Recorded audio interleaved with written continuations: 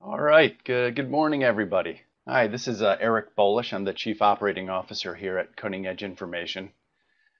I hope you're having a good day so far. I hope everyone is safe and is healthy. Before we really get going, and as we give some other folks time to log into the webinar, I'm just going to cover some housekeeping points here on the screen. First of all, we want to make sure you can see and hear everything clearly.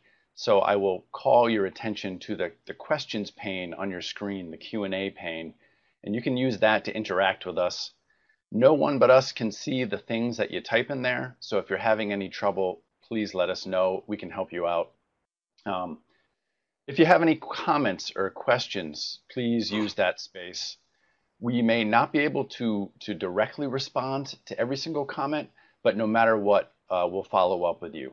So whether it's during the webinar or after the webinar, we will get in touch with you or at least respond to your comment or your question. Other points, let's see. You'll get a recording of the whole webinar. So everyone always wants to know that. You will get an email with a link to things, so you'll be able to go back and revisit any of these points, share it, so on. When we are done, we ask that you would please take a second to fill out a short evaluation that will pop up right on your screen. And we really do value what you have to say. So every point of feedback, every little comment, we really pay attention to there and try to incorporate it into our own continuous improvement as far as these webinars go. Okay. All right, let's get into it here. All right, today we're focused on deployment. As I like to say, it's one thing to get FMV rates, and it's yet another thing to actually set those rates. So in other words, once you have access to FMV data, what do you do with it? What kind of process do you go through?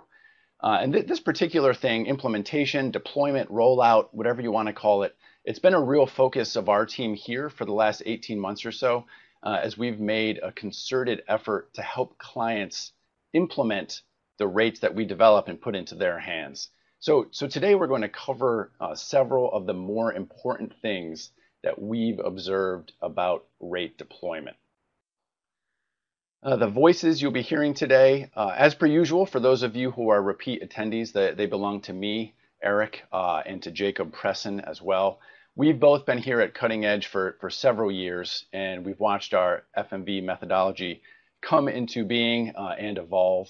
And the work that Jacob and I do, the team that we work with, we bridge the gap between the efforts of our internal data scientists on the one side, and on the other side, the work of clients like all of you as you set and deploy those FMV rates. So I'm going to get into some of the areas that we'll be covering today. Quickly, we'll level set everyone around our methodology so everyone's on the same page and you know where we're coming from.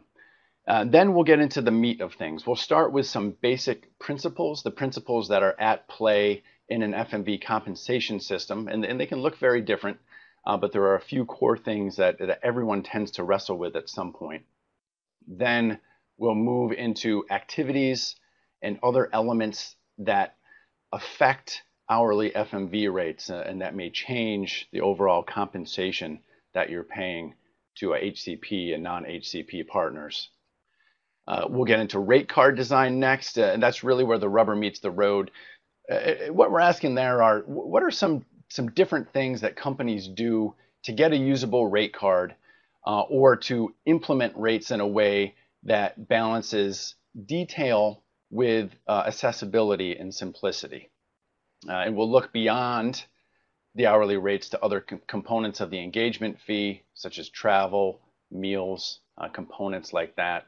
And then finally, before we get into questions, we'll consider the impact of the current pandemic, especially relative to the current FMV ecosystem.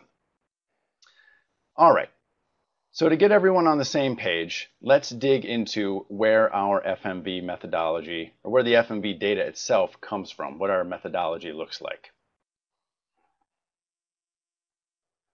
Many of you know exactly who we are, but we've been around since 2002. For the last several years, we've been solely focused on issues of fair market value compensation. And that goes for markets around the globe. We're up to more than 130 of them, I think, at the present count. We gather data for our FMV rates via an annual data collection initiative. That involves surveys. It involves the collection of actual rate cards, which we then analyze and take apart for their different components. And at this point, what this means is that we've collected hundreds of thousands of data points. And those data points, each one of them is an hourly FMV rate paid to a particular type of specialist in a particular market. And we put our data annually through a model that incorporates a host of other factors as well, market factors, economic indicators, to produce hourly FMV rates. And that's our product. Hourly FMV rates for more than 160 different physician specialists, allied health professionals, non-HCPs, market access professionals, patients, and so on. The topics that we'll discuss today are directly connected to this whole process that I've described, because we tend to encounter all of the challenges that come along with deployment as we're helping clients with their FMV rates.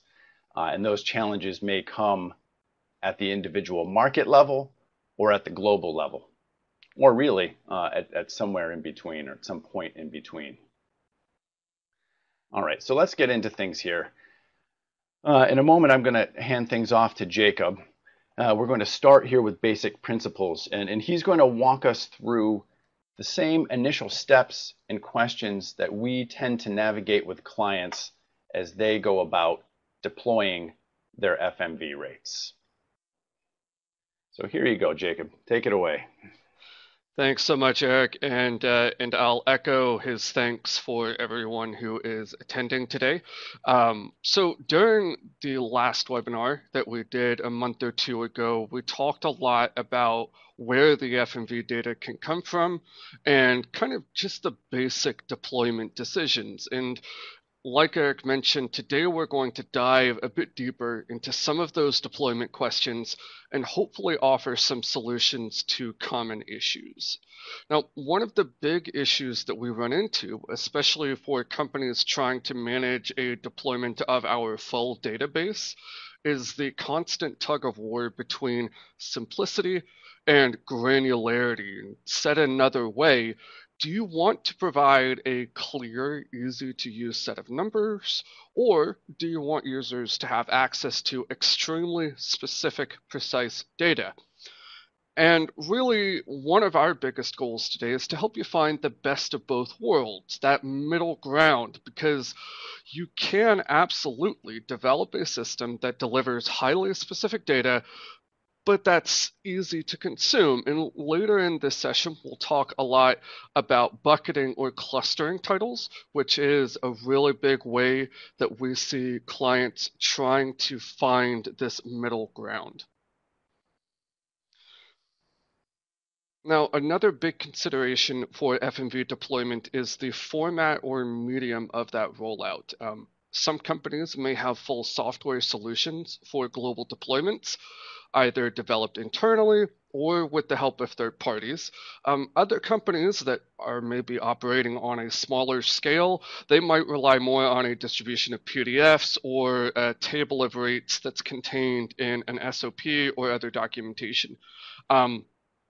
Just a note here, this is a general point. We've worked with small companies who have very sophisticated software systems, and we have large clients who prefer to get their hands dirty with closely managing each deployment on a country level. And so these are certainly not value statement. Each company has its own needs and priorities.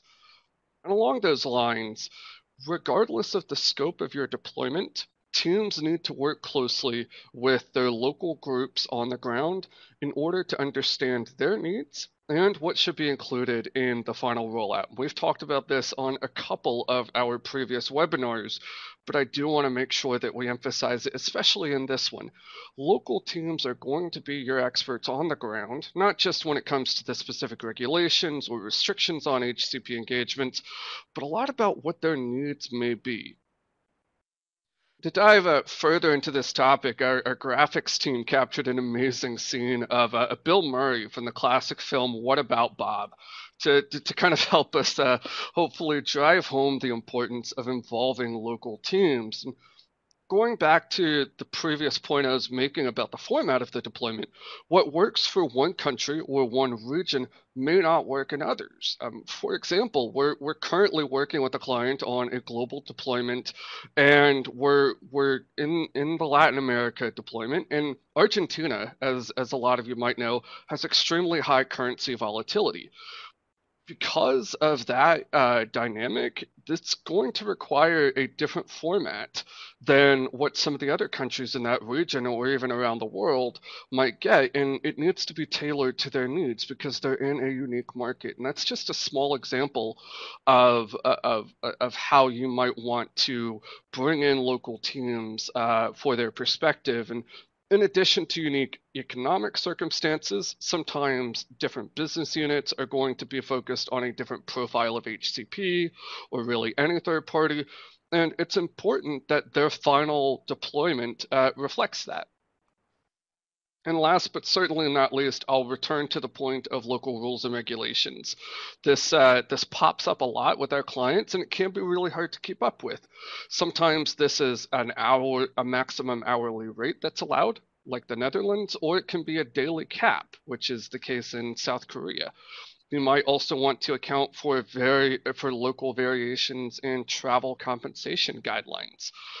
While we're always there to help our clients based on our knowledge of the international landscape, local teams that you work with are going to be the true subject matter experts about what is happening on the ground.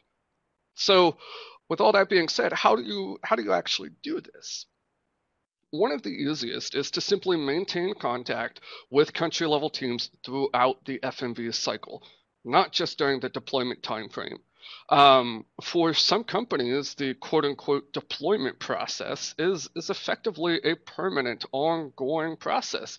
That's not a slight against what happens there. That just kind of reflects the complex nature of an FMV deployment and the required back and forth that can happen, and sometimes you can't just treat a deployment process as being a box to check off. It's a continuous process, a continuous dialogue. Um, Other examples include we have had some clients that have run pilot programs where they've kind of tested the waters of potential deployment processes with key groups in each region. Additionally, you could set up kind of a select group of close partners around the world that are really your touchstones on a global scale, and they're the ones that maybe you bounce ideas off of. And some of these ideas are more suited for company or groups operating on a global scale, but you could certainly use this even if you're just operating in a regional unit and are trying to maximize the effectiveness of how well your teams work together. Great, thanks, Jacob. Okay, all right. So we have a baseline picture painted there. We know some of these core issues that clients try to address in order for deployment to go well. But what about some different pieces of the compensation puzzle? And here we're looking at rates for specific types of HCP activities, things like prep time, travel time, some specific roles. An example might be advisory board chair there. So what happens in these cases? And here I'm going to introduce the first of two poll questions that we have today. And we'll see the poll pop up on the screen here in just a moment. But the question is, what type of rates does your company primarily use? I'll give you a chance to read through those options, but it's really a bifurcation between hourly rates where everything is calculated from the ground up, literally for each engagement, as well as flat fees, or flat fees will be the alternative where different activities get different specific amounts. And then of course you have a gray area in the middle. So we're going to let different answers come through there and then take a look at where the responses land. Let's see, things seem to have quickly jumped in one direction.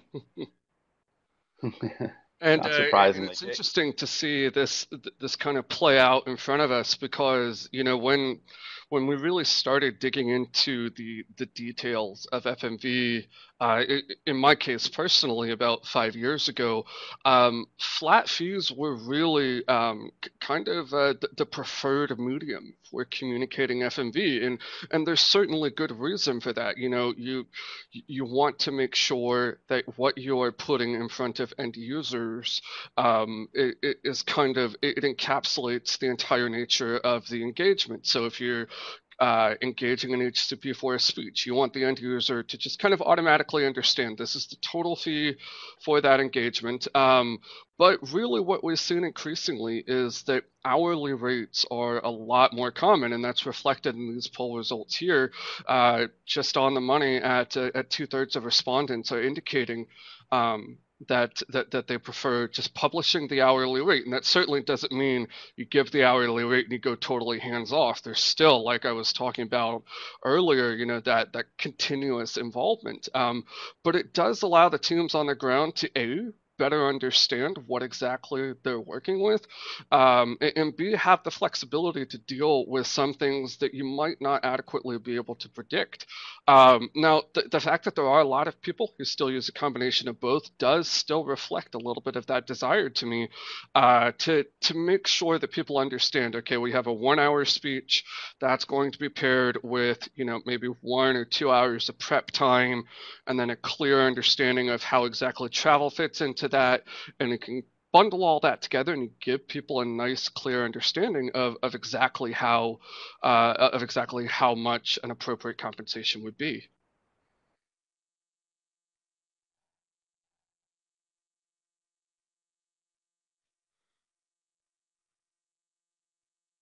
Alrighty, well, thanks everybody for pitching in there. And so before we get into the details of one of our favored approaches to deployment, I want to spend a little bit of time talking about some of the other issues that can come up. And one of the ones that I was talking about just now was the issue of prep time, kind of how that can get bundled in or incorporated into flat fees sometimes, or for those of you who publish both hourly rates and flat fees, kind of depending on the activity. So as we've discussed previously, preparation time is typically compensated at the same hourly rate as the activity itself. The exact number of hours compensated is probably going to vary by both activity and by company. Most of the time, for example, we see an hour-long speaking engagement paired with maybe 1 to 3 hours of preparation time. Similarly, a half-day or full-day advisory board might have 2 to 4 hours of prep time. Now, one of the many, many changing features of our COVID-19 world is the rise of virtual platforms, especially for speaking engagements and also advisory boards. While some companies have had these in place for years, there is really new territory for others. And as a result, we have worked with several companies who are paying an additional preparation fee related to training on the virtual platform being used. It is worth noting here that over the past few years, we have seen most companies apply a single hourly rate regardless of activity. And this has two positive side effects. It ensures that you have a good consistency of payment amounts across engagement types, specifically for HCPs who might be working with you in different roles. And B, it's going to simplify the deployment and rollout process, which is conveniently our task at hand here today. But I will say that the role of the advisory board chairperson is less easily adjusted to the same base hourly rate than some others. Historically, we used to see this paid at a higher hourly rate than a general advisory board participant. Typically, this would be about maybe 10–20% higher than the participant's hourly rate. However, in many cases, this doesn't accurately reflect the advisory board chair's role. They're not necessarily more involved each hour than a given participant. Instead, their role might be better described as bringing a specific expertise or ability to shape conversation. In this case, a separate premium is probably more appropriate. This is typically given in addition to prep time or other fees to the HCP. Okay, terrific. Thanks, Jacob. So we've touched on some key points in those first couple of sections. We've looked at some basic rate decisions. We've looked at specific activities and modifiers that might affect compensation. Now, let's get right down into the weeds and talk about how hourly rates appear on rate cards. In this section, we'll look at who is involved in setting and publishing rates internally. And then we'll spend a fair amount of time on a big deployment topic, and Jacob talked about this earlier, which is the bucketing or grouping of rates, the clustering of different titles into similar groups. And the issues we'll look at there are how do companies combine rates for some HCPs while letting others stand on their own? How do they strike that balance of specificity and simplicity that so many people are looking for, so many organizations are looking for in developing a rate card and an FMV system? Thanks, Eric. So before we dive into kind of our preferred design approach that Eric mentioned, I do want to talk a little bit about who is historically involved in the process of developing a rate card or deployment system. We do see right now that a majority of the industry takes a pretty solid ownership of their rate cards, either entirely on their own or with the assistance of a third party. A small minority do take an off-the-shelf solution from third parties and then deploy those. While it is possible to tailor these to specific needs, given what we talked about earlier regarding the involvement of local teams, it sometimes can be difficult to make these systems meet your specific needs. So just something to keep in mind. And now for kind of a really deep dive into bucketing. And I'm going to start here by just giving you an example of what a sample of data might look like from an FMV provider. And so the table on the right here, you see the first column lists the different titles with whom you might be interacting. Then the second column shows the tier 2 rate for each of these individuals. And, like I mentioned earlier, sometimes these rates are published in ranges. Sometimes it's not an hourly rate being published. Instead, it's a flat fee. But today we're going to focus on just a single hourly rate. And in this case, it's just a sample tier 2 hourly rate. And so really, when you start thinking about bucketing, at its core, we're trying to cluster different groups of titles together to really simplify the data that we're trying to share with people. And one of the easiest ways to do this is with what I call title categories or clusters. And so when I tackle something like this, I would look at what the client is hoping to deploy in each of their markets and start to break them down into different categories. And so the first thing that comes to my mind, and that I've just highlighted in red here, are each of the real specialized MDs here in this list. So that would be cardiologists, neurologists, all the way down through surgeons. And then what I do is I just make an average of the rates in those columns, and I put that in the tier 2 rate in the table on the left next to specialist.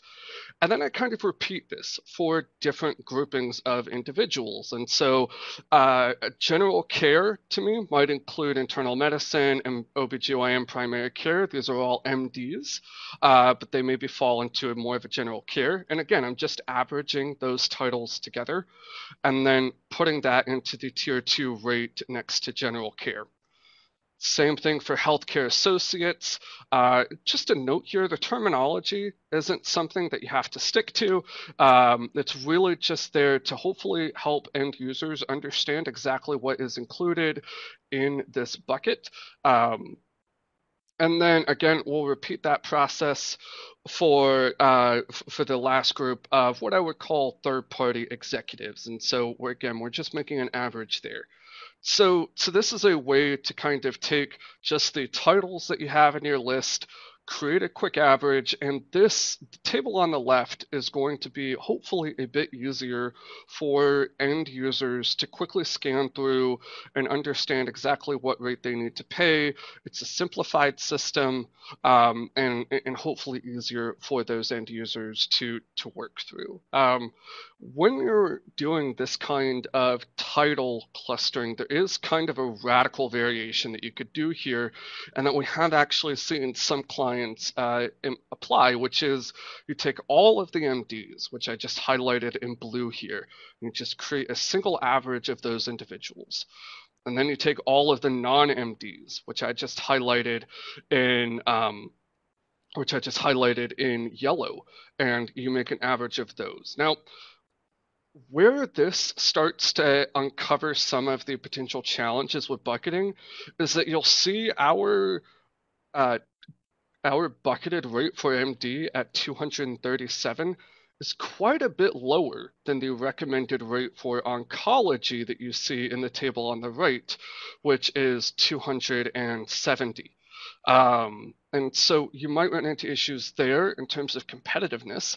On the flip side, you might run into issues with compliance if you look at our MD rate and compare it with primary care provider, which is 183. Now, bucketing is almost never going to be a one size fits all. It's going to depend on kind of how your groups on the ground intend to use the data, and also what their specific needs are. If they have a wide range of titles that they hope to engage with, this kind of title clustering may not be the best approach.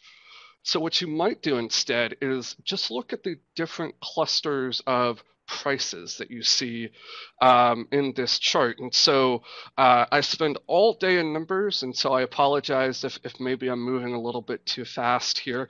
But so I look at the chart on the right, and I see, you know what, there's a pretty good number of titles here that are over 220, and so I will call that group A that I just highlighted in yellow, and I will average those together, and that gives me my tier 2 rate for group A. And then I'll kind of repeat that process. It looks like there's another little bucket here from 180 to 220, and I'll create an average of those titles that I just highlighted in blue. And then last but certainly not least, you have group C. So this helps us a little bit because it means that all of the titles in a specific group, regardless of their qualification or background, they're going to be within a similar price band. And so that means that the bucketing outcome is going to be closer to the mark. Where it does kind of fall short a little bit is that the group names aren't necessarily super intuitive for end users. And so you do have to balance that. Group A might be a more specific rate, but you will then also have to provide a key to everybody using this to say, okay, cardiology belongs in group A, primary care provider belongs in group B, and so on. And so that does limit the simplicity of it a little bit. But before I leave this section, I do want to present what is a bit of a middle ground here. And so let's talk about a hypothetical company who is focused on neurology and oncology. And let's say that they want specific rates for those two titles. And so we'll bring in neurology at 230, oncology at 270. And then after that, we'll bring in all the other MDs to our combined table, and the average of those titles is 232 here in our sample table.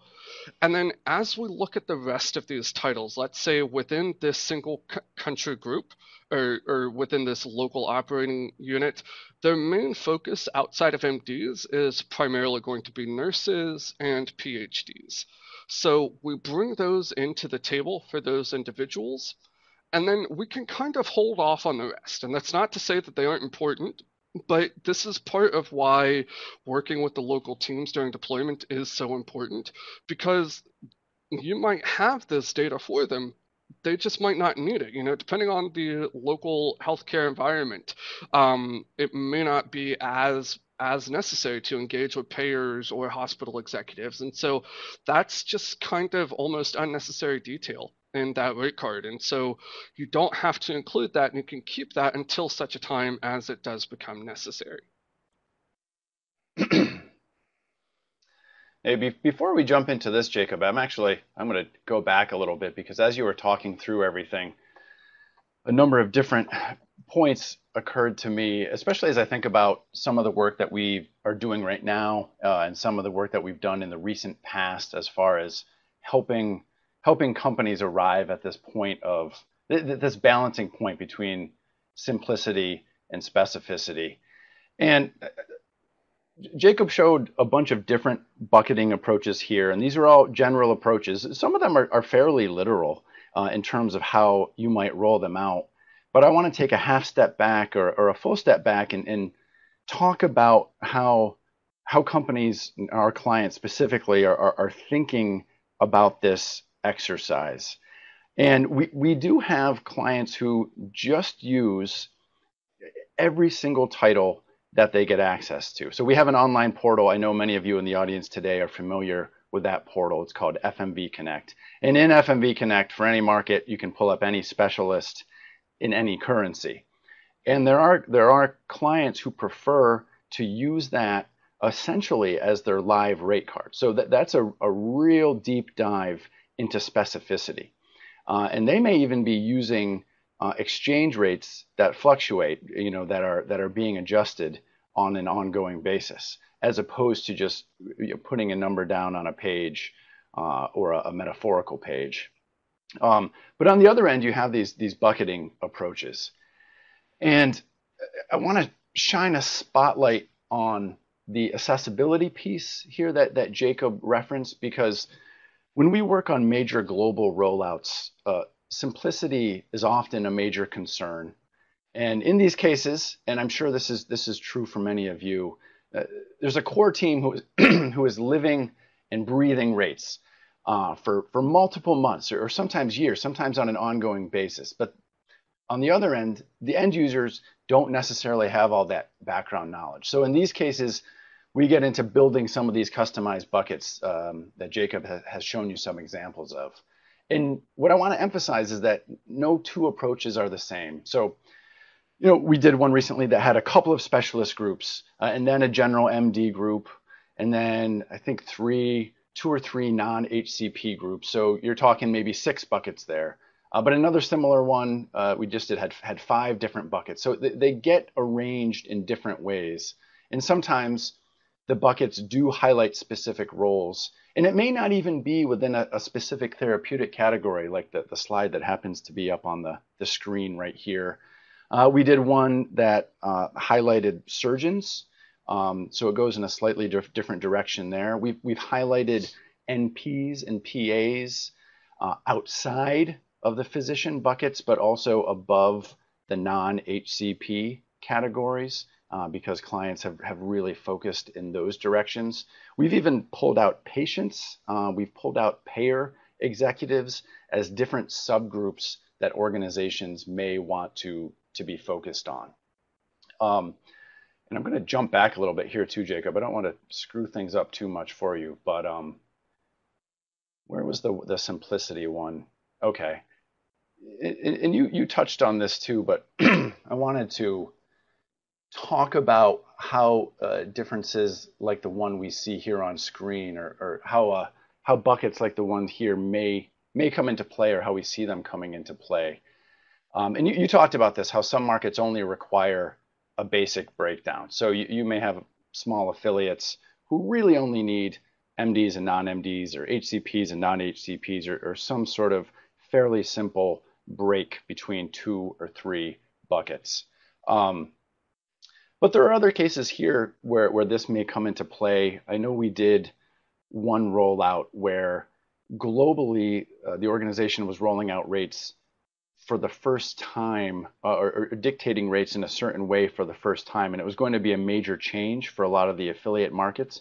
So in those particular affiliates, they wanted to keep it really simple and introduce the concept of categorizing rates in this particular way. Now, and it's not to say that in their more sophisticated or complex affiliates, they weren't rolling out a more sophisticated and complex rate card. They were. So in those particular markets, they, if I remember correctly, they even had a number of specific specialists pulled out. So within the same organization, you can run the gamut from really complicated in some markets all the way down to fairly simple and straightforward in some other markets. I think those were the big points that jumped out at me. One final point. We're talking about tier two rates here. Jacob used it for the sake of example. We publish 4 tiers, and I know Jacob's going to get into tiering a little bit later.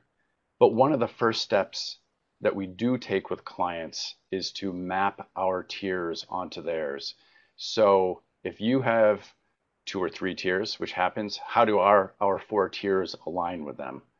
And then digging into that a little bit more, at what rate percentile should we be using or should we be setting rates to get good alignment with what your HCP partners are going to be expecting? And we see on this tier point, we also see situations where smaller affiliates with fewer physician thought leaders might use fewer tiers than the larger global organization or than some of the more sophisticated markets. So in some of those affiliates, you may just have 2 tiers where you have top level thought leaders, HCPs who may be involved in clinical development or maybe engaged in cross-border engagements. And then essentially you have an under tier that involves everyone else, but folks with whom you may need to engage for some purpose at some point. So you want to make sure you have rates in place. I think those are all the specific points, Jacob, that I wanted to jump into. There's a lot of customization that goes into this grouping and bucketing. And essentially what you have to do is dig into the way your organization thinks of partnering with HCPs, and as Jacob emphasized, focusing on the specific types of specialists with whom you may be engaging. All right, Jacob, I've said a mouthful. I'm going to move on to the poll here. Just need to get through these slides. Okay, all right. So here's the second and final of our 2 polls today. And in this case, we're going to take a look at bucketing, since that's what we just spent so much time talking about. So how do you feel about publishing rates using buckets? And we have a number of different options here. And we're just curious about how you and your organization approach this. And we'll let some of these numbers roll in. So this will be interesting, Jacob, because there's a Yeah, and for those of you who are indicating that you're not interested in bucketing rates, I'm curious what drives that. And I mean, there's plenty of very good reasons why bucketing might not be a good fit. It's possible that it's just overcomplicated for the scale of your deployment. It's also possible that that your compliance culture or your background is really puts a heavy emphasis on clear specificity in the rates. But if you indicate that you don't know or you're not interested, please feel free to just pop a note in the Q&A. We'd be really interested to hear your feedback on kind of why you feel that doesn't work for your organization.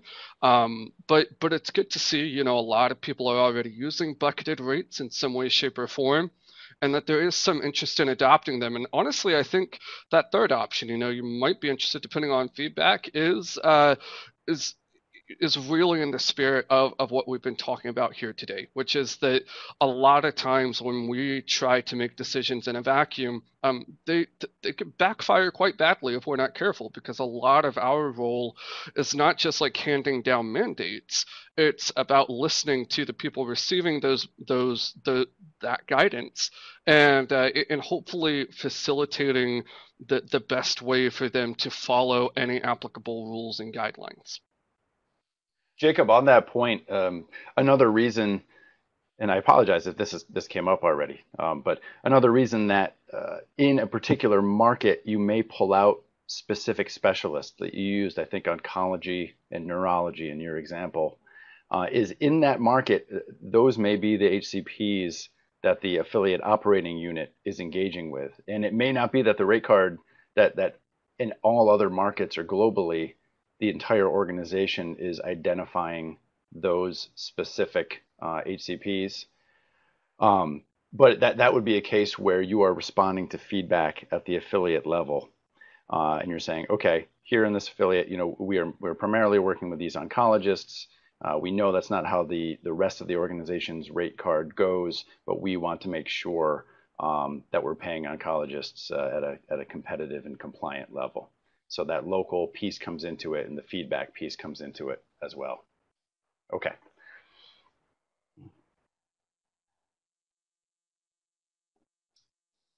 All right. I think the last section here. Oh, yeah, we have a final piece here, Jacob, for you Yeah, before moving into our last section. Just one last note as we kind of wrap up the deployment-focused section. I do want to kind of go over what are some good questions to ask both yourself and the local teams on the ground as you go through a deployment process. So, does your company want to deploy rates for all engagement types, or a specific sorry, I apologize. Does your organization want to apply rates globally or for all parts of the business? Or is it acceptable to use, a different approach for individual country or individual regions? The other question you might ask is, do you want to deploy rates for all engagement types, maybe a select subset of engagement types, or just the base hourly rate for all engagements? As mentioned earlier, we do see many clients these days operate off of the base hourly rate. And if you do prefer to publish flat fees, which we saw from the poll, there certainly are some who still go that route, then your rate card should certainly account for that. And finally, does your company want to deploy a single set of rate caps or a range of acceptable rates? Some of our clients, from a global perspective, do not want to get too involved in setting specific rates at the local level. So instead, they might use global FMV data to offer a suggested ceiling to local teams. In other cases, a more hands-on approach is involved. Great. Okay. Well, that brings us to one of our last sections. Let's touch here on some other issues that might impact deployment. And here I'm talking about issues like tiering, which we've touched on a little bit, like travel, factors that really come into play when setting either the base hourly rate or arriving at a total engagement fee. And so, kind of when you're considering tiering practices, and I know that this is something that we've talked about a bit previously, the first step is making sure that you've set out objective criteria that can be consistently applied across all specialists. I know that tiering nurses and other non-specialists can be a challenge, and many clients, as a result, do have 2 or more parallel tiering systems in place. The important thing is to make sure that you're always comparing apples to apples here. Of course, ideally, you do want to update the HCP segmentation or tiering on a pretty regular basis. Obviously, for tiering most of the time, an HCP will go up and not down. but it's still an important area to consider. It's also important to have an exceptions process in place that your team knows to follow. By its very nature, you probably won't need it too often, but for compliance purposes, you do want it laid out clearly beforehand. In some cases, this can be as simple as identifying which person in the organization is responsible for the final handoff or the final sign off of the exceptional rate. In other cases, it might require a specific set of criteria that an HCP must have in order to qualify for an exceptional review. With regards to travel and meals, the current industry standard is to pay HCPs for travel or disruption time at 50% of the base hourly rate. This can get implemented a number of different ways, but the underlying assumption is usually around the 50% mark. Of course, we know there isn't much travel happening right now, but of course, we can all hope that the industry soon enough returns to normal. Meal allowances are going to be set relative to local standards. We say this because it's really difficult to enforce a specific currency amount while engaging in international travel, just because of significant differences in purchasing power. I will go ahead and remind folks, we have covered both of these topics in a previous webinar. So for those of you interested in learning more, you can find a recording of that webinar on our website. So overall, when we're tackling FMV, and this is a recurring theme in our webinars, it really goes beyond the deployment itself. You want to make sure that you have an independent evaluation of the rate structure, a clear documentation and operating procedures.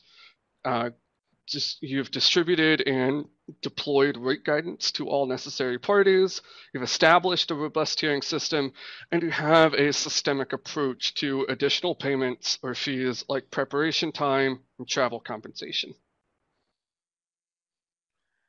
Great. Okay, Jacob. Thank you. All right.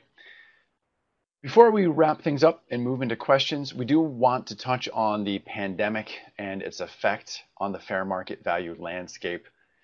Jacob has some thoughts and observations to share, and then I'm going to jump back in to quickly talk about what we have been doing on this front. So Jacob, I know a lot of this is anecdotal, but it is important to share. I know you've been seeing people respond to the current landscape in some different ways. So what can you tell us on this front? Sure. So really two major themes have emerged right now. The first is that, and this is largely unsurprising, but it's worth saying, the impact of COVID on engagement levels is really largely related to the therapeutic area of the individuals with whom you are trying to engage. This means that if your strategic plan for the year involved working with respirologists or urgent care specialists, most of those events have either been delayed or canceled. Other companies have been able to switch to online events with relative ease if their target population was pretty isolated from the COVID-19 crisis. The good news here is that even among companies that have been pretty significantly affected, we do see a lot of optimism that engagement levels in 2021 will rebound, hopefully at least close to what we saw in 2019. And second, the nature of the crisis itself and the abundant misinformation surrounding it has really driven home how important life science companies are in maintaining effective scientific communication throughout the industry, and really a lot of lessons learned potentially on how we can all do better.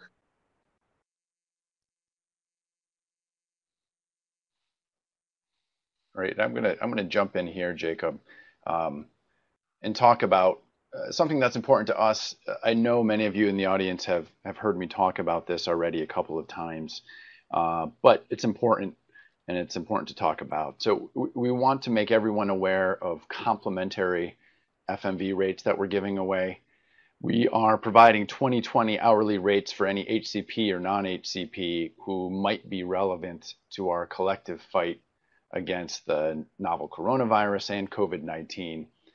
I think everyone's trying to figure out how they can make even the smallest of contributions, and this is something we can do. And we've already given these rates away to a number of clients. So and non-clients, frankly. So you don't have to have purchased our rates, you don't have to have implemented our rates, but if you just want to check to see what hourly FMV looks like for some of these specialists, we're happy to work with you.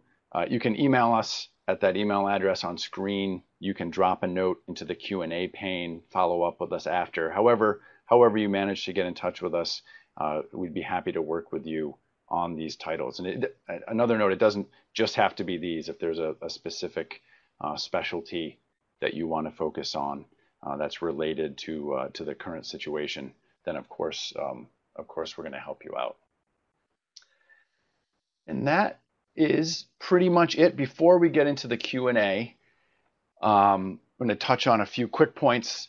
First of all, please remember the post-webinar evaluation, which pops up on your screen. It's important to us. If you could take a minute to fill it out, it won't take long at all, and we will read through your scores and what you say. We do have some events coming up later in the fall, including a webinar on tiering. We've actually been doing some research on that front, and so we'll have some original findings to share there, some new data. And we'll also be at a couple of the regular conferences that a lot of us go to. These are going virtual this year, of course, but let us know if you're going to be there. Let us know if you're interested in discounted tickets or fees for those conferences, because we can often do something to help you out. And lastly, I will reiterate, do let us know if we can help you with the rates, with any rates that can aid in the fight against the pandemic right now. And we're more than happy to have that conversation with you. Okay, so a lot of questions have come up. I'm going to remind you too, if you have questions, comments, feedback, please use the Q&A pane. There have been a lot of different points coming through there. We're going to try to touch on as many as we can.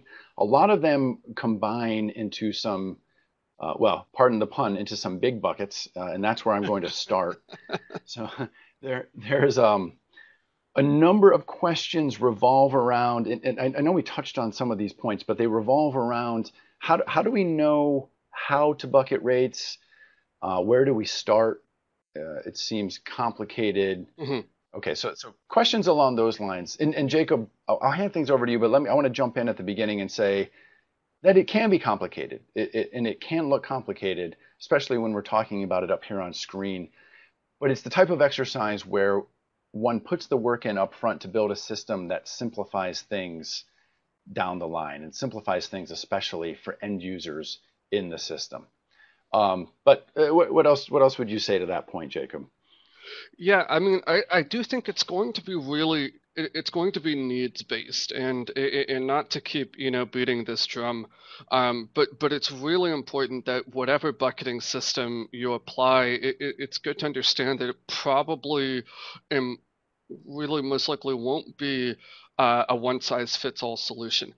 You're going to need to account for preferences at the country level. But even if you're looking at kind of your whole operation, it's going to give you some indications of what you're looking for in a bucketing system. And so fully acknowledging that in some cases the examples that I shared might have oversimplified some things, and depending on your compliance culture, you might not be comfortable with a bucketed rate that is anything more than $20 or $30 an hour outside of what a title within that bucket should theoretically be earning. And so it's absolutely, when we do this kind of work with our clients, it's very much a dialogue. It's an iterative process. And to echo what Eric said, it is absolutely a bit of work up front, but we do that because we've seen a lot of positive effects for end users down the road, where they don't feel like they're getting a massive pile of data dumped on them that they then have to navigate through. So it certainly is a trade-off, but it's one that in our experience at least we've found that it's worth making.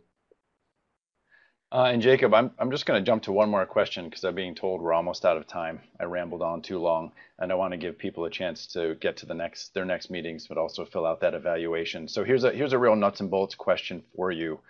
When you're setting premiums for an ad board chair, or you're setting an additional surcharge. How do you determine what's an appropriate premium or role adjustment if just going with a 10 to 20% increase isn't enough? So how do we see Yeah. organizations setting those rates? Yeah, so it's interesting because when you see the math laid out side by side, taking these two different approaches, it doesn't always yield in that significant of a difference in the final compensation amount. It's really more about, and this is almost semantics, but I feel like all of us in compliance, that's kind of it's a lot of what we do, and it's really acknowledging that an advisory board chair isn't necessarily putting in more effort on an hourly basis. And so it's better to reflect that by effectively giving them a premium that is something like maybe 1 or 2 additional hours of work. And so it's not unusual for me to see a rate card come through where the advisory board chair premium for a full day advisory board is somewhere around $500 or $600, which comes out to around an hour and a half or 2 hours of their base hourly rate. And so, if you think about it, a 10 to 20% increase on an hourly rate, the math might work out to a similar end conclusion, but it's important for us to differentiate, why are we compensating this individual more? And it's not really because they do more each hour than a general participant. It's because they are bringing something unique to the table, a set of expertise or a moderator mindset that is particularly useful and specific to the goals of this engagement. That is the justification for the extra compensation, not necessarily the additional work that they put in each hour. Wonderful. All right. Thank you, Jacob. Thanks, everybody, for joining us today. We really appreciate it. We're going to sign off. Please take a look at that evaluation, and we will follow up with everyone whose questions we did not get to in the live session today. Thanks, everyone. Have a great day. Bye bye.